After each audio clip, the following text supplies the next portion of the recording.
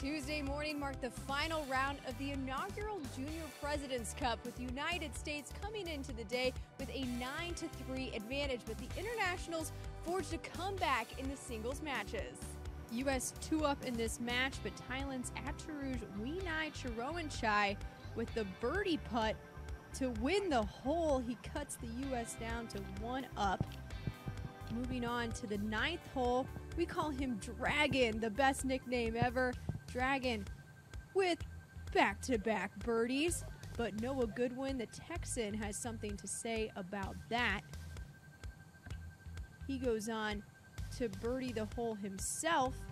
That halves the hole. The match remains U.S. 1-up. But that was just the 9th hole. We have a lot more golf left for these two. International now 2-up in this match.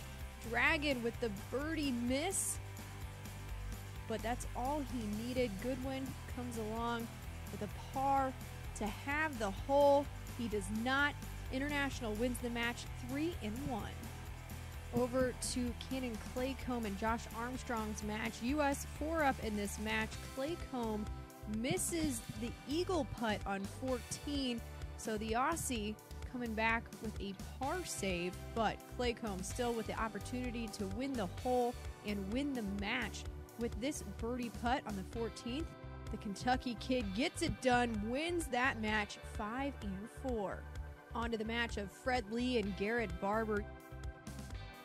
Here we have Lee on 15. The Australian just comes up short of par, so that gives Garrett Barber the chance to win the match here with his birdie putt.